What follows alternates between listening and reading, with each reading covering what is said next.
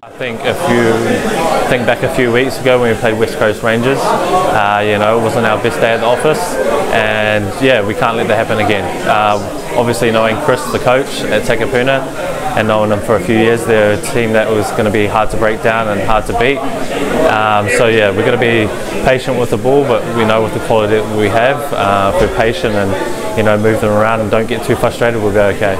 It's massive, and it's very vital that we get 3 points, but it's also good fuel in the tank for the players that are coming in.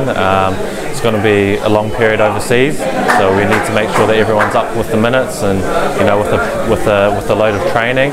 So this game's very important, and hopefully for the ones that have been out can come in and get some minutes. Yeah, I think everyone's very excited.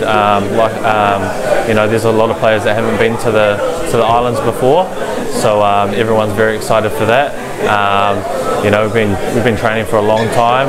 We had a lot of games last year, and hopefully if we keep it up and keep winning, we'll have a lot of games this season. And obviously we won 4 trophies last year, and our aim is to back it up.